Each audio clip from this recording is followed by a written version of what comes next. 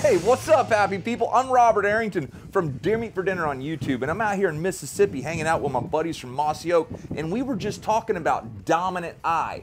What is your dominant eye? Your dominant eye is the eye that your brain is really using primarily. So how do you figure that out? Just go outside and take something way off in the distance. Relax yourself and look right straight at it. Pick up your right hand and point at it. Then close your right eye. Did you have to move your finger? For me, I did.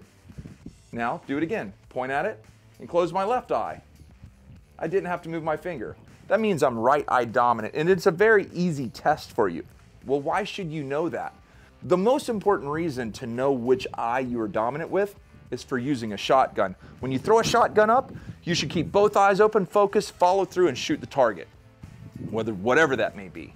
Well, if you're shooting right-handed and you're left eye dominant, you're actually looking across the barrel. It's gonna be very hard to be accurate. Well, for me with a bow and arrow, I like to shoot with both of my eyes open. I draw down, my right eye is looking through the peep, my left eye gives me all kinds of peripheral vision. There was a time where I was drawn down on a really nice buck. I'm getting ready to shoot, but out of my left eye, I saw a slammer coming through the woods. I stayed drawn back, I came over to him, I made the shot, and it worked out.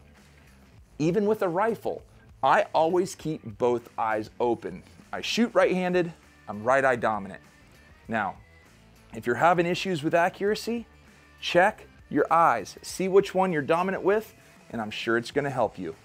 For this tip, other tips like it, go to Mossy Oak University, and we will see you next time.